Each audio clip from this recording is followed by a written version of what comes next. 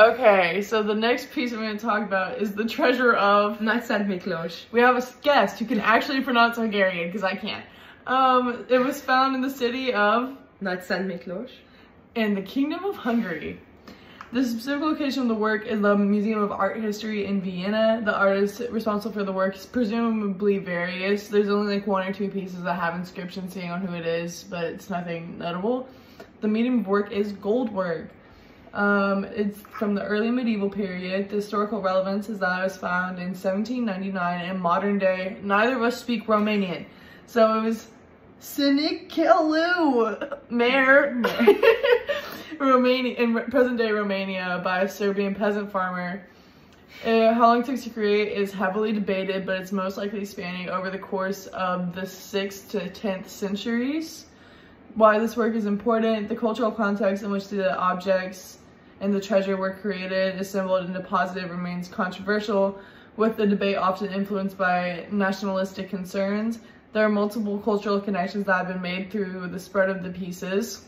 Avar, I don't know. Byzantine, Magyar, Bulgar, and Khazar. Cultures how all have very specific connections to these pieces, the various pieces through different times. The treasure gives some idea of the art from the First Bulgarian Empire, Hungarian, and Khazar states. In the 19th century, the treasure was widely regarded in Hungary as originating with precursors of the Hungarian people and played a notable part as an icon of Hungarian nationalism. Get closer to me. The defining characteristics of the work is entirely made out of gold, and it's a hoard of 23 vessels.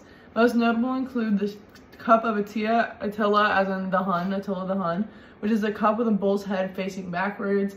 The figure of the victorious prince dragging a prisoner along by the hair, and the Bula inscription, which is a bowl with a 9-word 56-character inscription written in the Greek alphabet but in a non-Greek language, most likely an example of West Old Turkic.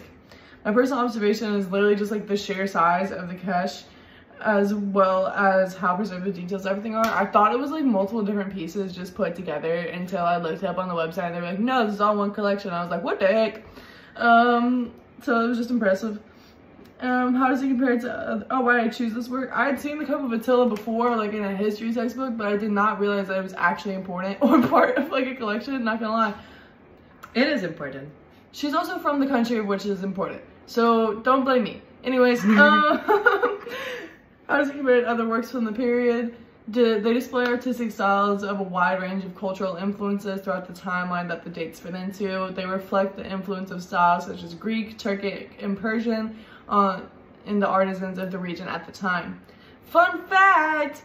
The aforementioned group of people who are attributed to making part of the treasure, the Magyars, is what the Hungarian name for their own country is derived from. Magyarország. Yay! Thank you, Anna! Have another fun fact. Bula means ass in Hungarian.